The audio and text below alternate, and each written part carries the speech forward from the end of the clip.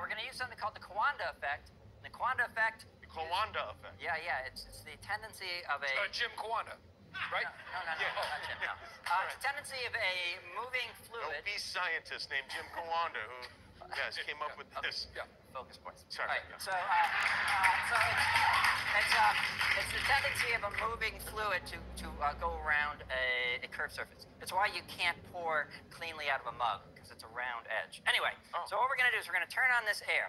We're going to hold this just about like that, and if you do it just right, you can let go of it, and it will float in air. Awesome. Once we do that, we can grab one of these burners, and we can roast it. I suggest you go from the bottom up. It tends to work a little bit better. Okay. All right, so take your places. All right. Will, you over there. Okay. We'll put you over there. All right. All right.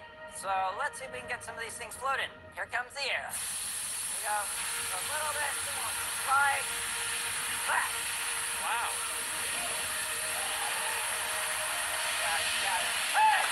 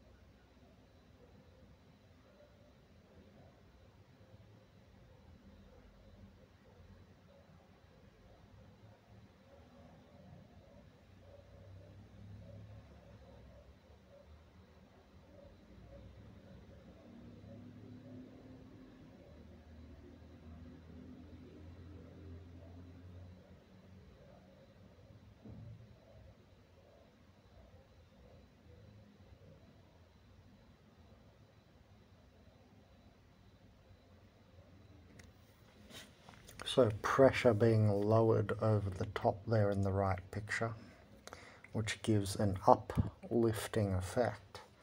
You could imagine that this could be a way that UFOs, you know, like alien ships, so to speak, could work. The Coanda effect is a convincing explanation for the lift of an aircraft wing. I like how it says convincing explanation, like you're in a simulatory matrix and you need convincing.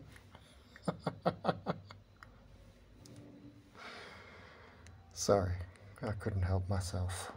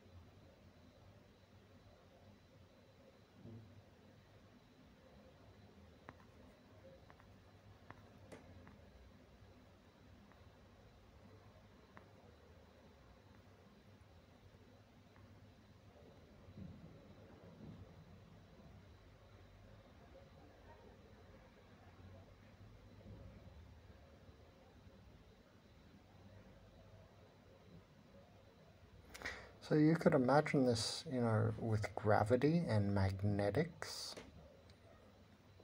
as well.